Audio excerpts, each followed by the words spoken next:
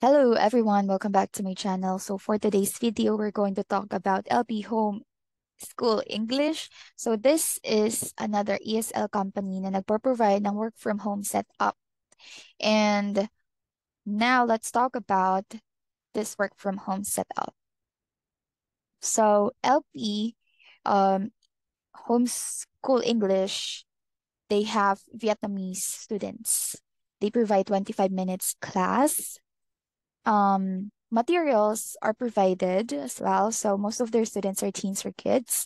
They pay 170 pesos to 220 pesos per hour.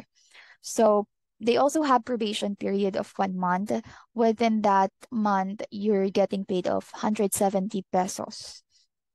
And pag tumagal ka na sa kanila, like after 6 months, you're getting 200 pesos na. Then after a year, 220 pesos ka na per hour. And trial class are paid 50%. So kalahati lang. And of course, they have bonuses as well. So are they one-on-one or group class? So they have one-on-one class. And let's talk more about them. So for their bonuses or rewards, you may or you might get 5% to 10%.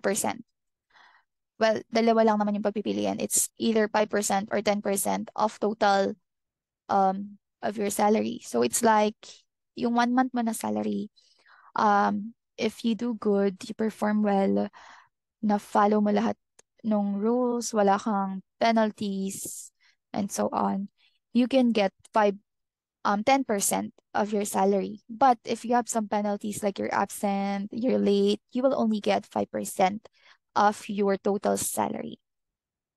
And let's talk about the classes or sessions. So let's say, may isang student na nag-enroll sa'yo and bumili sila, let's say, ng package, mga 100 sessions, then you will receive, or nakakumpleto sila ng 100 sessions or class with you, so you'll receive 500 pesos. And pag nag-enroll naman sila sa'yo after ng trial, you will receive 200 pesos. That is per course or per trial students. You might think, how about the attendance incentives, something like that. So kasama na po siya dun sa total salary nyo na 5% or 10%. So if perfect yung attendance mo, wala kang problem, you will get 10% of your total salary. So that's part of it na po. Then let's talk about what you must have. So again, laptop, desktop, webcam, built-in camera, your headset, it must be noise canceling, or if not, I think you must install like Chris. And for backup, of course, backup internet connection, backup Wi-Fi or data. And LAN connection po sila, hindi do not accept. Wi-Fi, kailangan po may LAN connection. And so they use Zoom for their trial class and they use Skype for their actual classes. And for the qualifications, you must have 6 months ESL experience. But if you do not have, I still suggest to, send your application. Kasi malay mo, may IELTS ka pala, may TEFL certificate ka, licensed teacher ka, may iba kang experience sa pagtuturo, hindi lang sa, except ESL. They might consider it. So please send your application. We do not know, right, if you'll get accepted or not, but syempre, try and try. And you must be college graduate or college level. When we say college level, it's either your first year college, second year college, third or fourth. It doesn't matter if you graduated at least college level. But of course, college graduate has an advantage. And you must be fluent in English with neutral accent. So next one, white or clean background.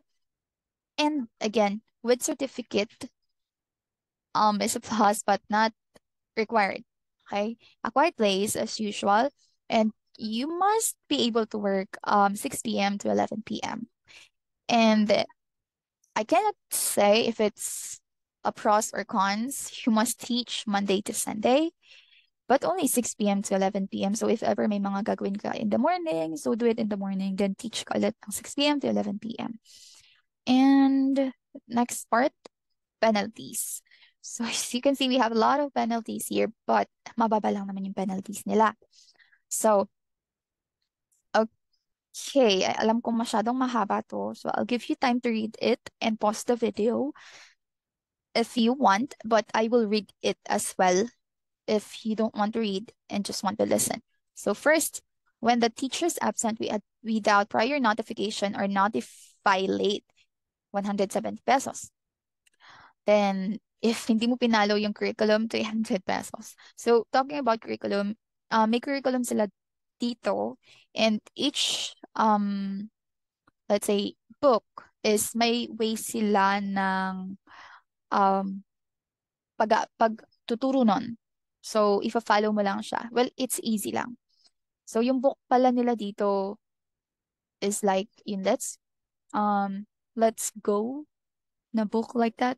Or like, yung mga more on, yeah, let's go na book, yung mga ganun. Like, yung mga normal na book na nabibili natin online for ESL teaching, ganun. And teacher don't send middle and end test for student. So that's 100 pesos. So middle and end test, it means like meron kang mga gagawin na test or quizzes after mong magturo sa kanila. So it's middle and end. So hindi siya every after lesson, hindi. So parang let's say natapos mo yung from lesson 1 to 8.